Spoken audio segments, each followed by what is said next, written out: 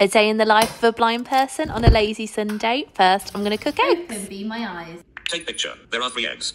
This is how I use Be My Eyes to check if I've got any eggshells in my eggs. There is a small piece of eggshell in the frying pan, near the bottom left of the broken egg yolk. Got him. Take picture. Ask more. What's the expiry date of this oat milk? 05, 2024. Perfect. We're in date. I may have used a little bit too much milk, but it tasted really nice in the end. Now I'm doing me washing. I'm separating out my blues and blacks. We had a bit of a disaster the other day with Oliver dyeing all of my white bras. Fabric appears to be clothing. So it's never going to happen again with Be My Eyes by my side. Boom!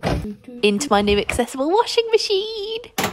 Now that the in-law is having a roast, thank you, lovely Fliss. Roasted potatoes, mashed potatoes, peas, and a Yorkshire pudding. So now I know what's on my plate. No matter if I go to a buffet, I can just be served anything.